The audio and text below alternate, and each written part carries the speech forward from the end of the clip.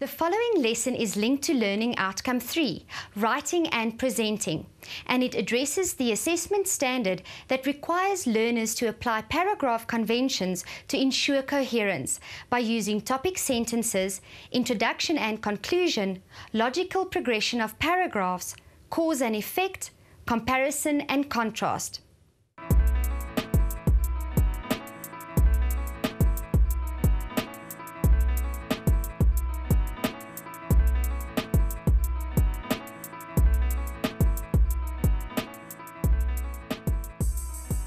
Would you go to a job interview in a bank looking like this?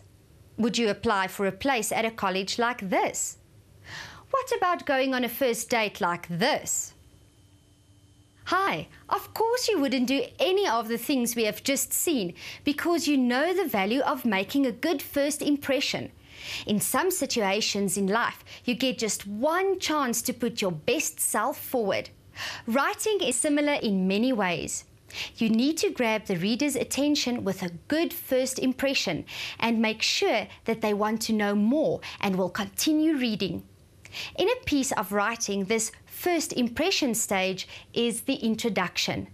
By the end of the first paragraph, the reader will already be deciding if the rest will be interesting, well written and planned. As you know, it is difficult to change someone's mind after a bad first impression. But wait, there's more. You know how in courtroom dramas on TV, the lawyers always get one last chance to convince the jury? After they have presented all the evidence and questioned all the witnesses, they each get a chance to stand up and say their last words on the subject. This is called their closing argument and is one of the most important speeches that they make. Well, you have the same sort of challenge when you write something. Your concluding paragraph has to contain the message that you want your readers to take away with them. So your writing has to have a strong conclusion.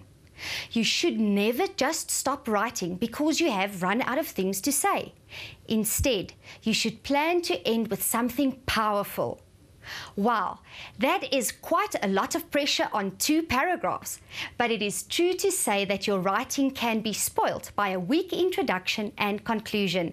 And a really good introduction and conclusion can help make your writing memorable. So today, we are going to spend the entire lesson learning how to write introductions and conclusions.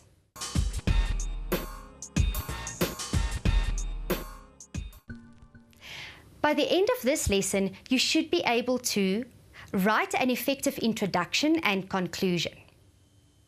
So let's go back to the steps for successful writing and revise what we should do first.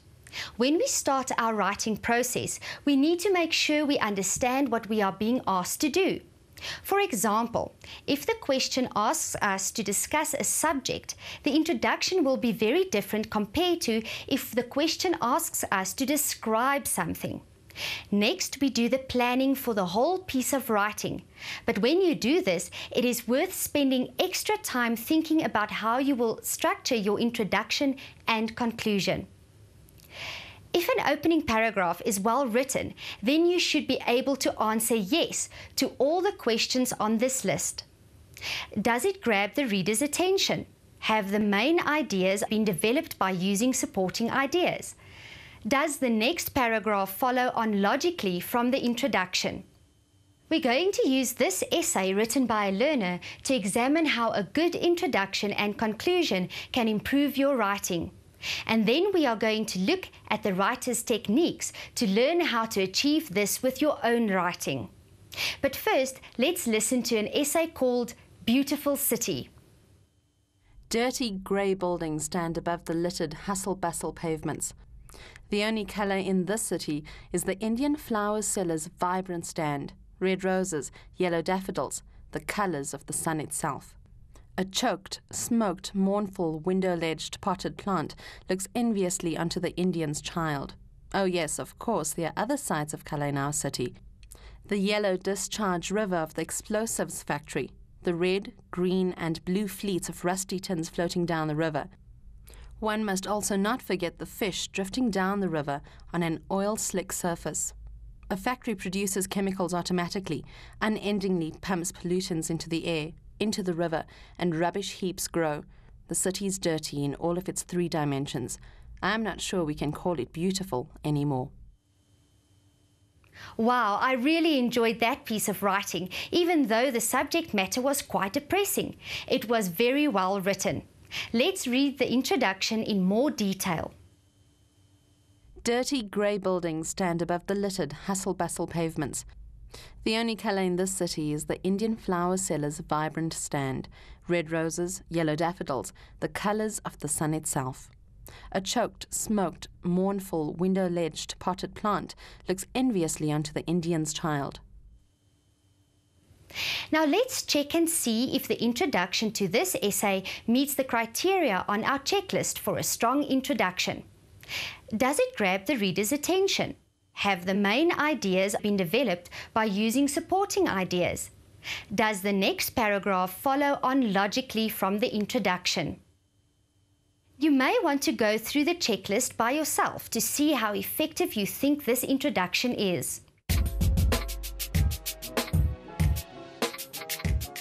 Let's go through the checklist together.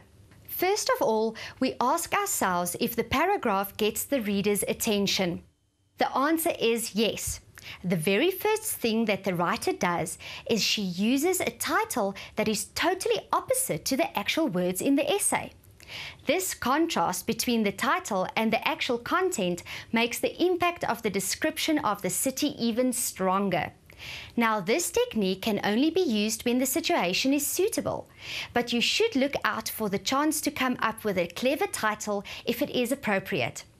The writer uses description to pull the reader into the story.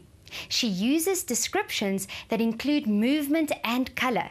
She talks about the busy pavements. The writer also creates a strong picture in our minds where she talks about the grey buildings and the contrast with the colourful flowers. This makes the flowers seem even brighter. Finally, the writer wakes up our emotions by making us share the feelings of the poor pot plant. This really makes us feel part of the story. Our next question is whether the main ideas are developed using supporting ideas. Let's imagine what the author's mind map might have looked like. We know that the title of the essay is Beautiful City, but the main idea is the opposite.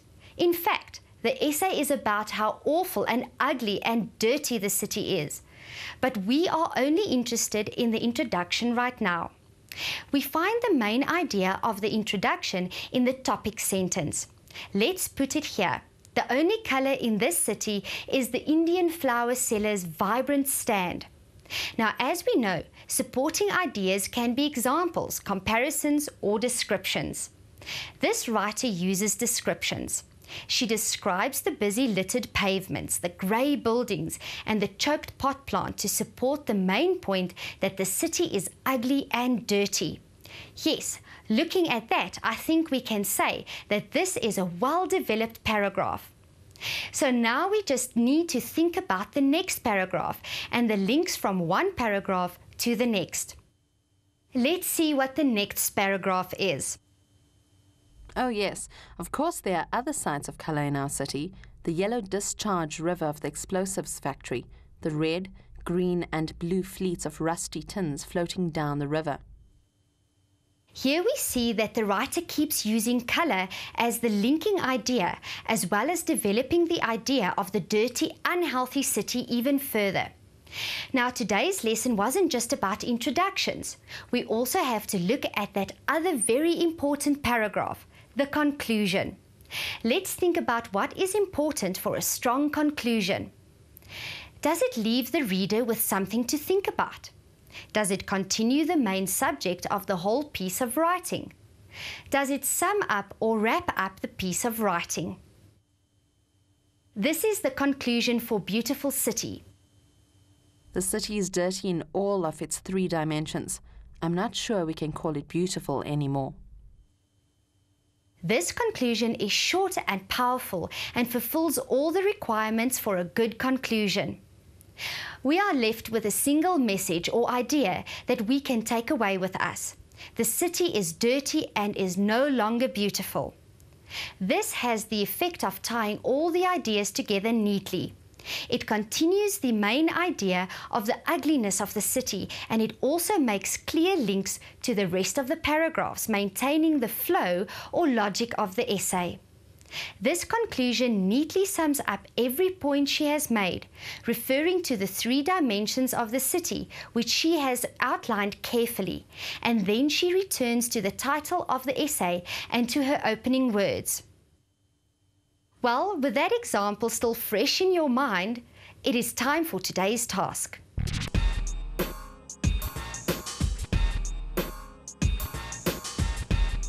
In today's lesson, we read an essay that describes a learner's environment. Your task is to write the introductory and concluding paragraphs for an essay in which you describe your own environment. The second part of the task is to see how your introduction and conclusion measure up to the checklist we learnt about in this lesson. Does it grab the reader's attention? Have the main ideas been developed by using supporting ideas? Does the next paragraph follow on logically from the introduction? Does it leave the reader with something to think about? Does it continue the main subject of the whole piece of writing? Does it sum up or wrap up the piece of writing? Thanks for joining me for today's lesson. See you next time. Bye.